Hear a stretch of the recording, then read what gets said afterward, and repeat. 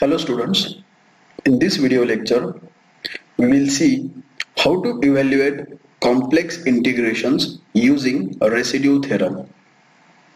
We will solve this example integral over c 4 minus 3z upon z square into bracket z minus 1 into bracket z minus 2 dz, where c is the contour mod z equals to 3 by 2. So what is contour? Basically, contour is a simple closed curve with direction. Now, Cauchy's residue theorem states that if f of z is analytic function in a closed curve C except at finite number of poles within C, then integral over C f of z dz equals to 2 pi I times sum of residues of f of z at the poles inside C. Here we'll find residues of f of z at poles inside C. It's very important, poles inside C. So this is our function f of z equals to 4 minus 3z upon z square into bracket z minus 1 into z minus 2. So this function has 3 poles. Basically, poles means where function is not defined. So here at z is equal to 0, z is equal to 1 and z is equal to 2, we have these 3 poles. Here z is equal to 0 is a double pole because we have z square in the denominator, and z is equal to 1 and 2 are called as simple poles. So out of these 3 poles, how many poles lies inside our contour C?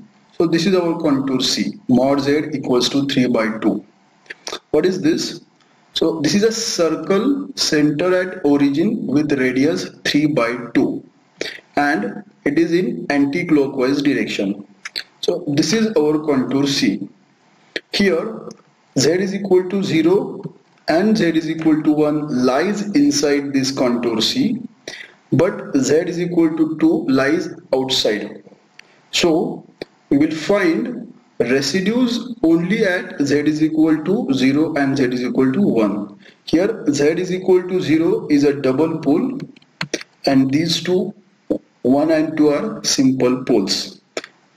0 and 1 lies inside our contour C. Therefore, integral over C f of z dz equals to 2 pi I times residue of f of z at z is equal to 0 plus residue of f of z at z is equal to 1. Now next question is how to find residues of f of z. So we are going to use this formula to find residue of f of z at z is equal to a. Here r is the order of pole. So for double pole at z is equal to 0, r is equal to 2.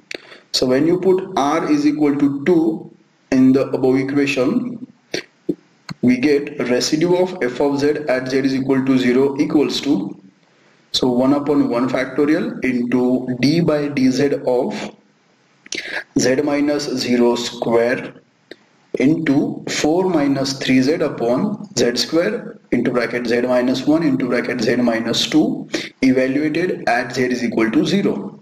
So here this z square and this z square will get cancelled, and when you differentiate this bracketed term we get 3z square minus 8z plus 6 upon z square minus 3z plus 2 square. So when we evaluate this at z is equal to 0, so wherever z, replace that by 0, we'll get 6 by 4 which is equal to 3 by 2. So this is a residue of f of z at z is equal to 0. Similarly, for second pole at z is equal to 1. Now this is a simple pole, that is r is equal to 1. Therefore, residue of f of z at z is equal to 1 is 1 upon 0 factorial into bracket. Now that is a zeroth derivative, therefore we are not going to differentiate it. So when there is a simple pole, we don't have to take a derivative. You simply put A is equal to the value of pole.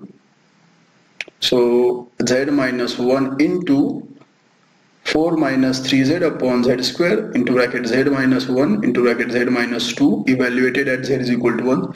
So here this z minus 1 will get cancelled and we'll get 4 minus 3z upon z square into bracket z minus 2. Now evaluate this at z is equal to 1, we'll get 4 minus 3, that is 1 upon minus 1, which is equal to minus 1.